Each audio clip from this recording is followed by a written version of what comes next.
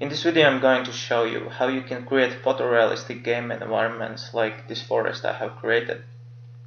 And this is how most popular games like Counter-Strike, Call of Duty or Battlefield have been created. And if you love playing games and have ever dreamed about becoming game designer, game tester or game modder really, you are at the right place because this video will show you and explain everything to you. And remember, reason why you're here has nothing to do if I'm game designer, game tester, or if I have worked for games like World of Tanks. Who cares really? Because it's about you now. And as you keep watching this video, pay close attention. This video is not going to be up forever. This is for people that are ready. So, how do you make games like DayZ, Fallout 4, Call of Duty, or other top games?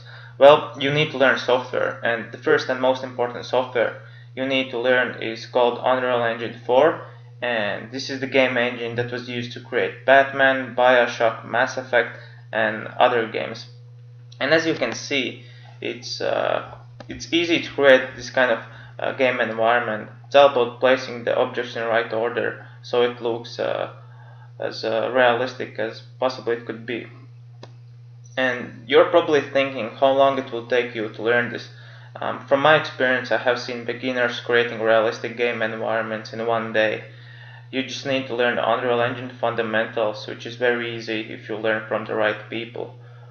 If you want to learn more about Unreal Engine 4 and start creating your own games by learning from the top game designers in the world, I suggest to sign up for Pluralsight free trial and watch step-by-step video tutorials. And this free trial might not be available soon. That's why I shared with you the link below to help you create your own games and game environments. I hope you will enjoy watching the rest of this video, and once you're done watching this, just click on the link and start your first steps and become game designer.